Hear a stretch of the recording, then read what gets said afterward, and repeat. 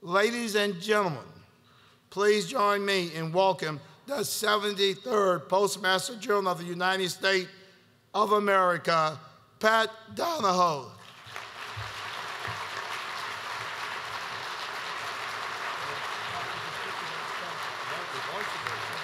Morning, everybody. Morning.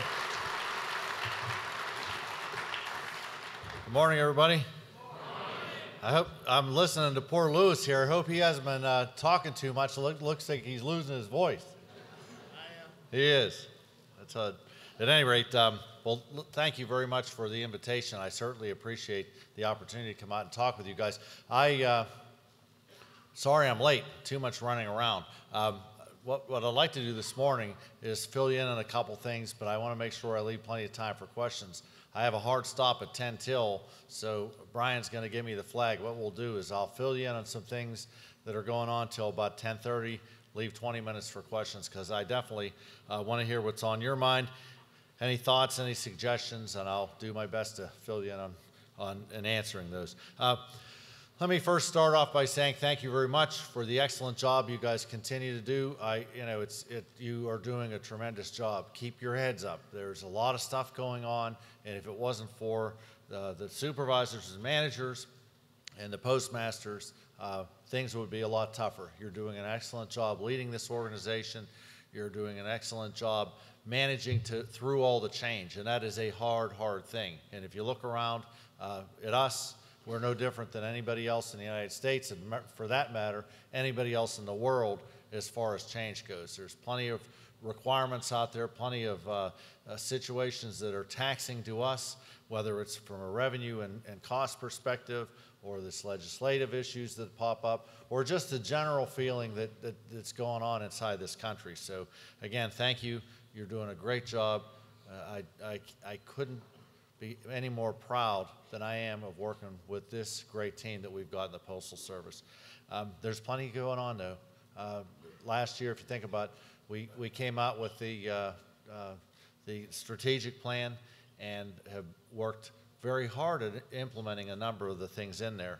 I think if you remember last year, March, about a year ago, we talked about some things that we would do from a standpoint of revenue generation, cost management, service, and then things that we would ask others to do. Since I took over the responsibilities at PMG, it's been my feeling that with the exception of legislation, everything else we are in control of. So I've been trying to focus the organization not only on the things we said we'd do last year, but get into some of the other things that I think we need to get into and continue to move, because again, time is not on anyone's side at this point in time. We've got to work through as much as we can cost and revenue to get ourselves back on more firm footing. There's been four things I've been talking about publicly, and let me speak a little bit about that this morning again, and that's the whole focus on business to consumer channel, increasing and improving and competing in the parcel business, positive experience for customers, and leaner, faster, smarter. In terms of the consumer to or business to consumer channel, a lot going on, and that is our major opportunity to grow this business. We have got to grow this business, and so a number of things happening there. Mainly, very simply, things like the Forever Stamp, that gets that issue out of the way. Forever Stamp for all stamps. We've got in the process of rolling out this Every Door Direct, which is a simplified mailing to city routes. If you haven't heard about it, you will be hearing about it in the next couple of weeks.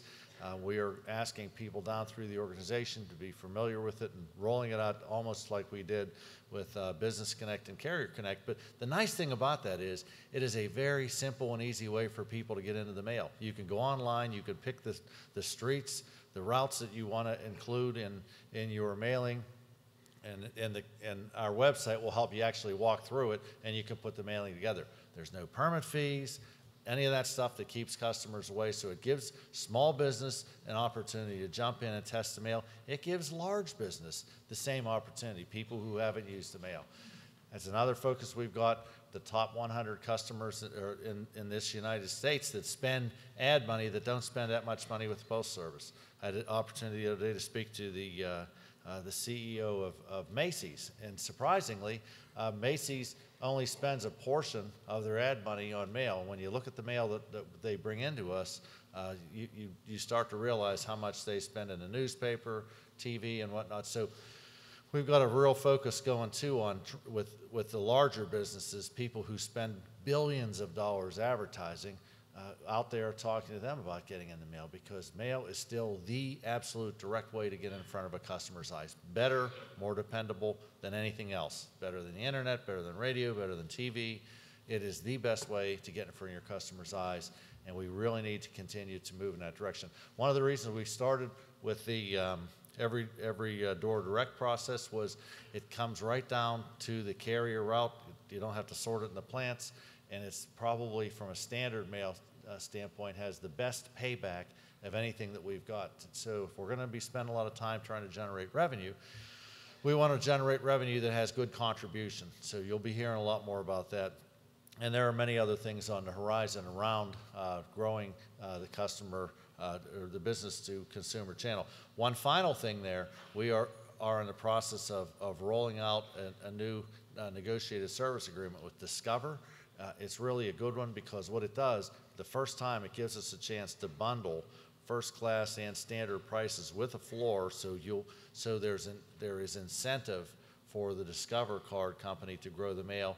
We think that we can replicate that, and we also think we've got some pretty good opportunities coming up from a pricing standpoint with other large mailers to bring the volumes into us and work through some pricing to save us a little bit of money in terms of discounts that we presently give through pre-sorters, and at the same time look at opportunities to save the origin mailer a little bit of money and keep them in the mail. So there's a lot of stuff going on that way. Package business, if it fits, it ships. The priority mail campaign continues to do well. We saw this year at the holiday season, you guys saw it out there when you were delivering mail and sorting mail in the plants, about a 16-17% increase in parcel select. I don't know if you've seen recently, UPS has made some statements about moving more into that area. So it's a definite winner for us, being a part of that value chain. We also think that we have opportunities working with companies in regional areas. So we are rolling out, it's at the Regulatory Commission right now, a regional package offering that's pretty reasonably priced, and it's got some flexibility in there from a time perspective, so that you guys can manage that as it comes through the NDCs. The idea would be drop at the NDC or drop at the plant prepared at 5-digit, and with that we're able to generate revenues for ourselves while competing in that area where people are looking for free shipping because the price is good. So keep your ears open. A lot going on in that too. The other thing about packages, this year we will be rolling out more and more scanning tools. We're in the process of buying ring scanners. If you guys are running plants, you will have a lot more ring scanners. We're trying to move away from some of the more complicated things we've got. And we've also got some new scanning systems and equipment upgrades. So the goal is for the end of this year to have the best visibility across the board in terms of express, priority, and the rest of the package business. And then we'll get into even more next year as more of the standard mailers start to put barcodes on their packages. The key thing there is to try to get that scan as you work, because it's not extra work, but the idea behind the ring scanner is that you're capturing that information as it goes through the system. So lots going on there, and we know that we'll add some value in that direction. Every experience, a positive experience. We've been talking that you will start to see a lot more come out on that, and that means every experience, and that means external and internal customers. Okay, part of changing the way that we do business with external customers also is just as important inside. Treating people well through this organization, all the way from the top down through the supervisory ranks, is very, very critical. You can't say to people, well, let's treat the customers nice if we don't treat each other nice. So you will see a lot of focus on that. It's important. It's very important.